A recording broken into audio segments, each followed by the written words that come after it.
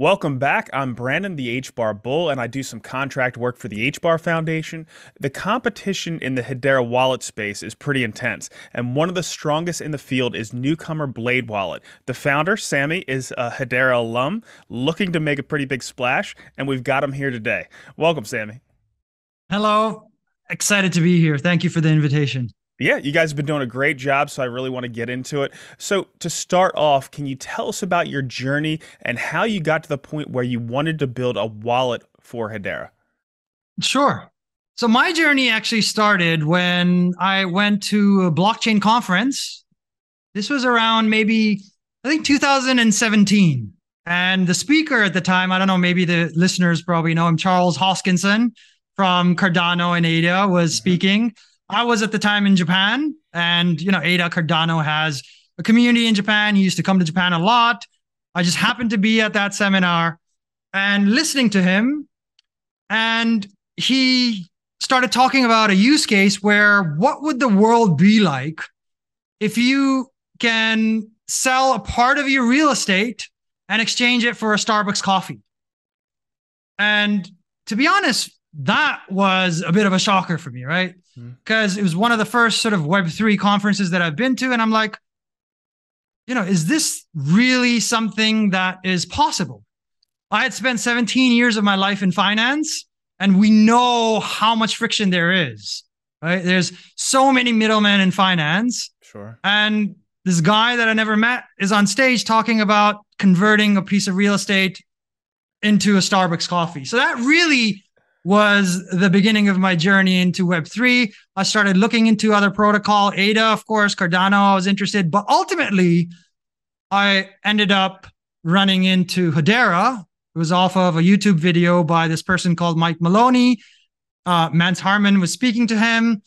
And I was like, yeah, actually, if we have this technology, then we can probably fulfill the promise of what Hoskinson was talking about, actually converting a real estate into a piece of coffee, right? A coffee. So I started researching about Hedera. It just so happened that the Hedera team was stopping over in Japan. I met the team. I had already known a lot about Hedera, and they're like, look, why don't you come on board and help us grow the ecosystem? That was my initial foray into Hedera. We started first by speaking to enterprises because, we started by building the council. So the Asian council members, Nomura Holdings, LG, Shinhan Bank, we had a lot of interaction with the council members to try to figure out how they would first be involved in Web3. What were the pain points in them actually launching use cases on Web3? Why they hadn't already ventured into Web3. It's basically this enterprise BD that we continued on for, a good 3.5 years. And now, because of the immense and fantastic work of the entire Hedera team, we have 26, 27 council members that are governing the platform. Now, middle of last year, in many conversations, because we had been working with these enterprises for a while now, some of them were ready to launch use cases. And the first question was, okay, great. We want to launch this use case. We need a wallet. And so we went out as a Hedera person to the ecosystem. I think Hashback was just starting around that middle of maybe last year. There were a few other wallets, but by and large, the feedback was that there's a massive hole. There's a big hole in the Hedera ecosystem, which is a solution for enterprises, specifically for enterprises and their use cases to be able to go to market. And go to market, first of all, in a way that is easy and quick, and they can learn from it and continue iterating. Because large enterprises generally don't go make a splash and sort of leave it to luck.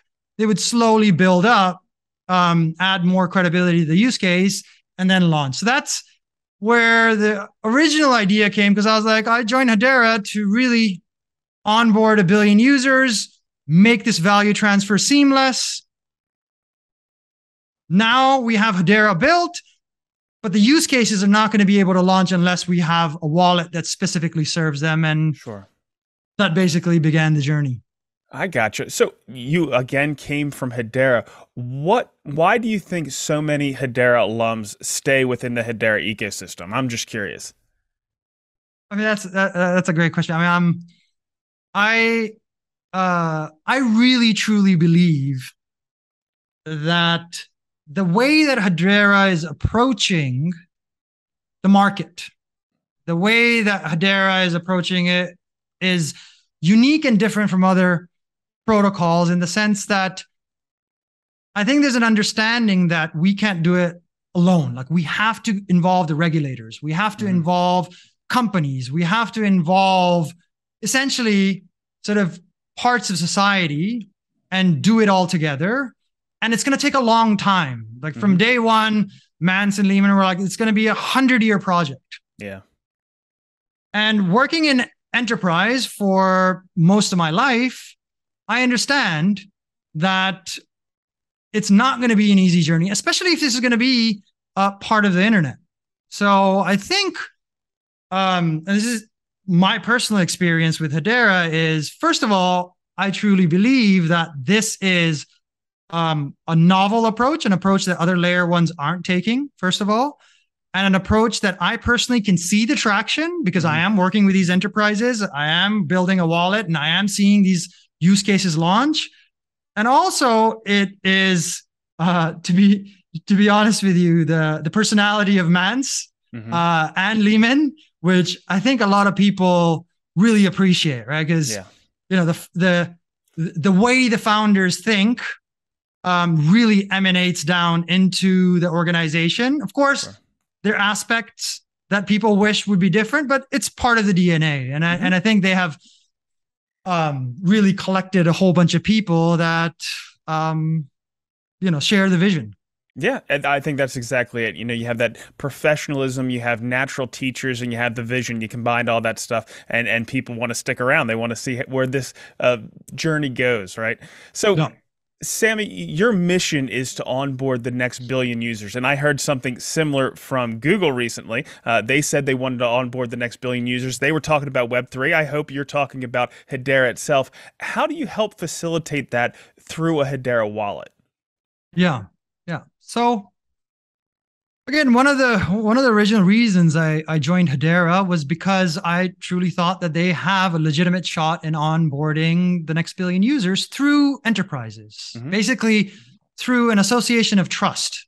In other words, rather than a user having to trust Hedera, which is a new technology, Hedera, which is Web3, Hedera, which is a completely new concept, the approach really is, okay, a user trusts LG, and LG is using Hedera. Good enough for us. My mom uses Google. Okay, great. Well, Google is using Hedera. That's good enough for her. Sure. Same with Shinhan Bank, same with all of the governing council members, in the sense that the billion users, in my view, aren't in Web3 right now. The billion users are out there using Facebook, using Google, using LG. The 1 billion users that we're going after are actually users of enterprises. So the way that we're actually approaching onboarding the next billion users onto Hedera is the first step, right? Because we are onboarding enterprise users onto Hedera.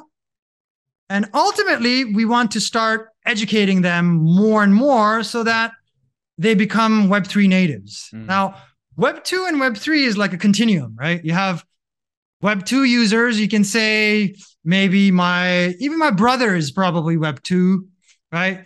Web3, I guess, Brandon, you probably would be Web3, right? You consider yourself as like a Web3 person. Sure. So what I have found and what our team has found is once you enter the Web3 space, you truly are a believer already, right? Okay, you can send cryptocurrency 24 hours, 365 days a year. That's awesome, right? The experience of NFT, the experience of Web3, once you're in it, creates really true believers. But The downside is you start to forget the people that sort of are left behind, the billion people that are left really in the Web 2, 2.1, 2.2, maybe even up to 2.5. Start talking about NFTs. You start talking about gating. You start talking about soul bond tokens. You start using this lingo. You start in your wallet, fee, this fee has been paid to this node. Many, many Web3 specific things that we find really inhibit us stewarding Web 2 users onto Web 3. Yeah. It's all on the one side of the chasm. It's all the early adopters and innovators. That's why the chasm is there, right? To get to those the early majority, it's not easy. Absolutely, right? And in that sense, we made a very specific choice, conscious choice, that we are Web3 community. We are Hedera community. I love Hedera. And, I have dedicated, my past, is it four years to Hedera? And I want to continue as long as I can to make Hedera into the success that it potentially can be. Mm-hmm. But we needed to really look at what do users who are customers of Web 2 enterprises, what are they looking for? Right? And that actually means that it's a different experience. It's a different user interface. And maybe there are use cases, for example, that you don't even see the Blade logo because we're working in the background for a seamless, immersive experience. Some business workflows don't want people to leave their app. Mm-hmm. They want the account creation, they want the association, they want all of that to happen within the app. And so these, I would say, more custom-made, tailor user journeys are the kind of user journeys that we think, as long as we can provide to the enterprises who are willing and ready to go to market, a way to onboard the billion users. Mm-hmm. Yeah, makes perfect sense. So another thing I heard you say in the past is Blade is a layer 2 solution. So what do you mean when you say Blade is a layer 2 solution for Hedera? Yeah. So there's the Hashgraph consensus algorithm, which is a very, let's say, very generic, all-purpose platform, let's say. Mm-hmm. And then on top of that are built Hedera consensus service, Hedera token service, and the Hedera file service. So then you basically grab a very, very general purpose, sort of time stamping. I'm generalizing. I know some people might be like, it's more than time stamping, but let's just say it's by and large time stamping transactions in a fair and decentralized way. And then you clump this together to something that people can more easily use. And that's the sort of higher, I would say, abstraction, right? Hedera token service, if you want to mint NFTs, if you want to send cryptocurrency, if you want to mint fungible tokens, you basically clump it into the Hedera token service. And then you have Hedera consensus service, which is for different use cases. And Hedera file service would be for, again, people who maybe you want to use something similar to a decentralized file storage, but it'll be hashes and not the files. What we have found in our journey of enterprise business development is there's a need for another layer of abstraction, another layer higher, and we call it business templates. In other words, if you go to a Web 2 enterprise and let's say a business person there that does not have that much knowledge about Web 3 or Hedera, then to go and sell them the token service and be like, look, you can do these million things on the token service, why don't you try, is a bit of a difficult sell unless you're already sort of down the journey, so to speak. So the layer 2 solution that we're talking about is, okay, let's create business templates on top of the Hedera token service. For example, mint a loyalty card. Okay, that's clumping a few of these APIs into a loyalty token. Mm-hmm. Great. We also have, we call it a Blade link, but we also have a flow where it's like, okay, drop your NFT through a simple link or a QR code. Upload your image, out comes a QR code, and all you got to do is basically send it to your customers. They don't need to know anything about Web3, anything about Hedera, whatnot. They click on the button and they'll end up with an NFT. There's other things that we have found that enterprises require around the things that they're doing right now. And generally they are around loyalty, because you want to engage your customers more. They're token gating, which is maybe similar to loyalty, but it's a way of providing access. So we call it sort of Web3 identity. And there's a general need to be able to create value and transfer the value back and forth. Those are the kind of things that we are providing sort of templates for. And ultimately, we want enterprises to be able to come to our console, drag and drop. It's a turnkey solution. And you mint loyalty cards, you mint normal NFTs and XYZ. Essentially, a blade link is a link. It's a QR code. And so coming from a user, because we always try to think from the user's perspective. So the user journey would be, you would open a tweet, you would go to a website, you would go to an event, some engagement that would basically expose you to a link or a QR code. And that QR code you'll click on, and that would initiate a journey which involves downloading the wallet, creating an account, doing the token association, and transferring the NFT itself from the customer's treasury into the Blade wallet. Mm-hmm. So a Blade link is basically a customized user journey. Okay. We have Blade links where it's a normal NFT and a drop. The next layer of a Blade link is it's a payment for an NFT that is dropped. And then we have another layer where it's a payment for an NFT that ultimately gates you for specific services, and that is dropped in your wallet. Mm-hmm. And then the final tier is we have what we call smart NFTs, that are NFTs that respond to the activity that you do in wallet. They change essentially the image. It's kind of like it's a play on dynamic NFT, really. Uh-huh. But to give you an example, if you do 10 transactions a month, then your NFT will change from a bronze to a silver, and you will be able to access, further giveaways or further events or whatnot.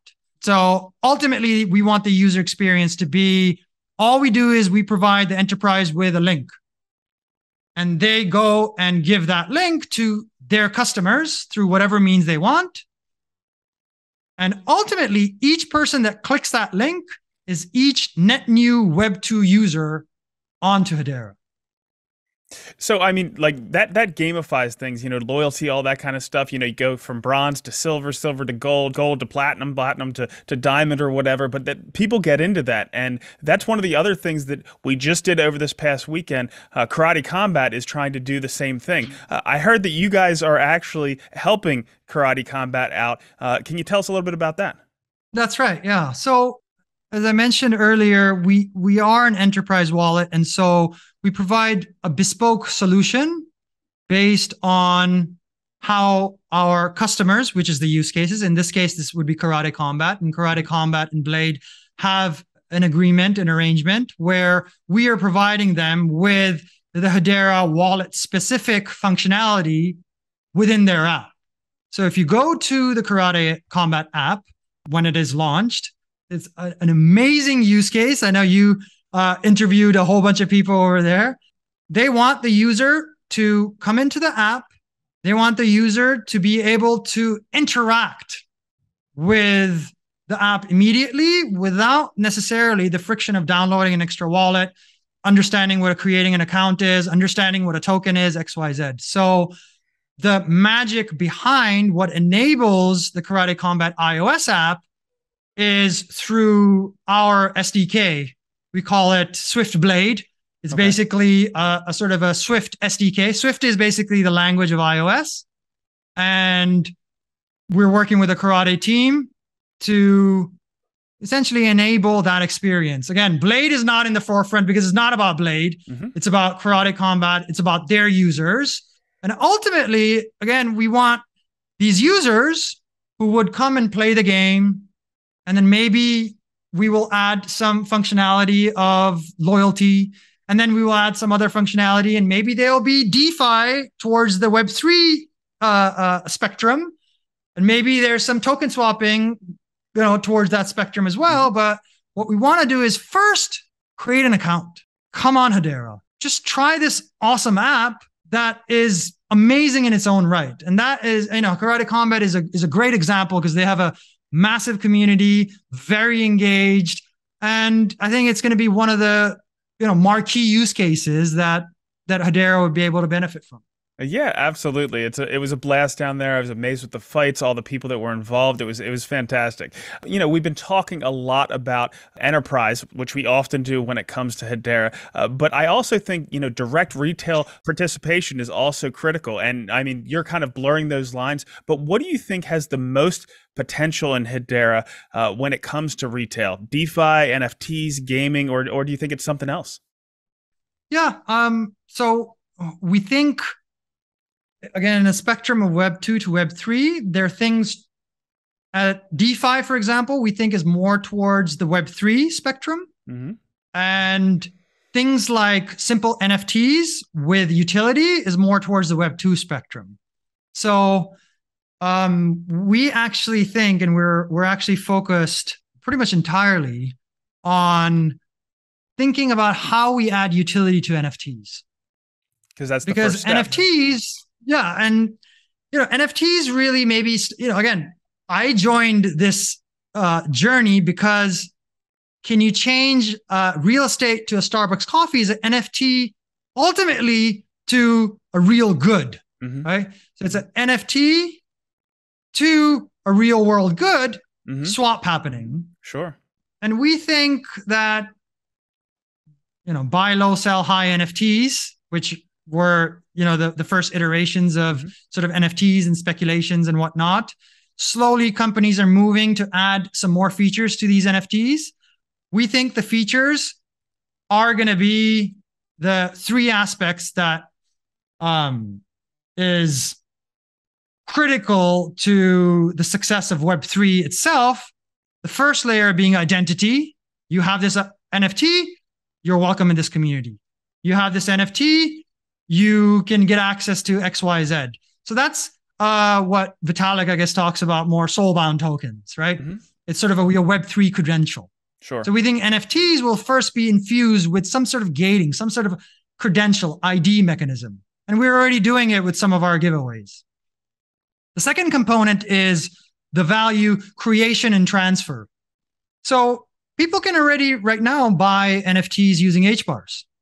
So we are right now enabling a flow for a very large enterprise where it's credit card straight to NFT and there's no crypto involvement whatsoever. And that is ultimately the flow that we find Web 2 users will be much more akin to actually start transacting and buying NFTs, as opposed to right now buying crypto, buying USDC, and then converting that in XYZ. So we have that direct fiat to NFT workflow. So that's the second payment component. And then the final component we think is the final component to add to NFTs is communication. In other words, you owning a certain NFT means you're part of a certain community. If I own the same NFT, it probably means I'm part of the same community. Now, how do you, an NFT holder, and me, NFT holder of maybe the same token ID, communicate is, we think, a very important component to having this sort of organic social community grow and thrive. Ultimately, for that, we need discovery, which we can already do, right? Token ID, you have Hangry Baboons. I have Koala Hash Club. Are these same communities? Are these different communities? Let's say they are in the same category. Then can we discover each other? Yes, we can we already have push notifications on the roadmap. So maybe it is me sending you a direct message and you get a push notification saying, hey, somebody wants to make you an offer or somebody wants to send you a message. So it's actually not that far off from reality, I would say, 3 to 6 months. Now, I love the vision. So you're talking an awful lot about NFTs, but when I think about some of these enterprise use cases, well, like Karate Combat, right? That's a fungible token. Is there interest in fungible tokens for things like loyalty points? Yeah. And, so fungible Karate Combat tokens are fungible tokens in the sense that one karate token can be exchanged for another karate token. But within the karate ecosystem, like a karate token sort of identifies somebody as being part of the karate ecosystem. So compared to, let's say, another fungible token, it is a non-fungible ecosystem. Okay. That makes sense. Yeah. Now, the reason why I mentioned that is because what we can do with NFTs, we can do with fungible tokens. In other words, if you own 100 karate tokens, or if you interact with X amount of karate tokens, then you get certain credentialing or certain access. The concept is very similar. It doesn't have to necessarily be an NFT.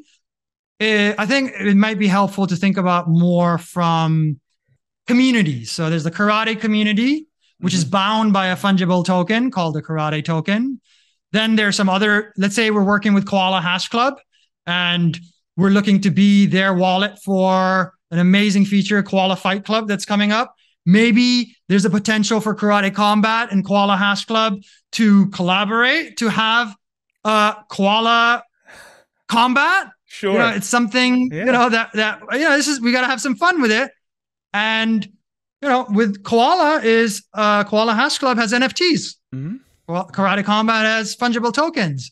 Can the two cross-pollinate? Absolutely. We don't see any reason why they wouldn't be able to. And technologically, it's not that different, I would say. Yeah, and actually, we had a gaming Twitter space just last week, and we were talking about this, how we think Web3 gaming is going to see a lot more collaboration across different games and different platforms and all that kind of stuff, and we're already seeing it, so it's definitely exciting. Speaking of exciting, what does Blade have coming that the community should be most excited about? Yeah.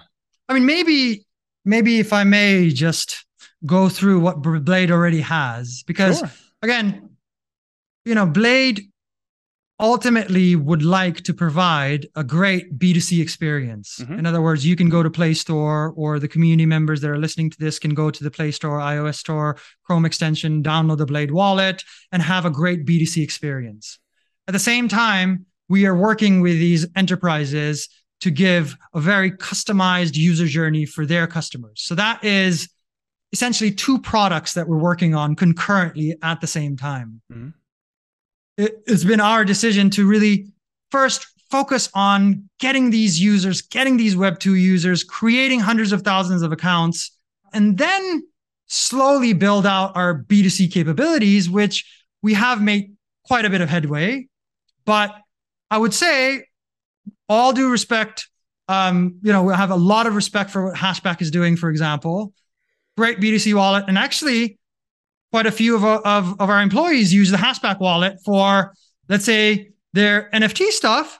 Sure. There's others that use the Blade wallet, including myself, for holding, let's say, a lot of HBARs. And that's just because we are focused on the enterprise user journey, and there's certain requirements from enterprises. For example, the necessity of the wallet to be audited.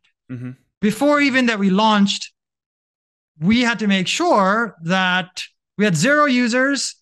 We spent a lot of money on this audit to make sure everything was checked out, because we knew from our experience with enterprises, if they're going to use the wallet, they need to make sure they have a third party tick off on it.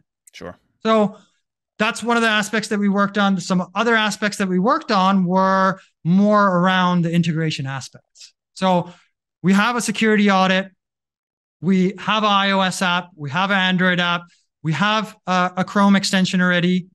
You can trade NFTs for HBARs within the wallet. You can buy HBARs. You can buy USDC. And there's basically I would say, fundamental basics of a decent B2C wallet.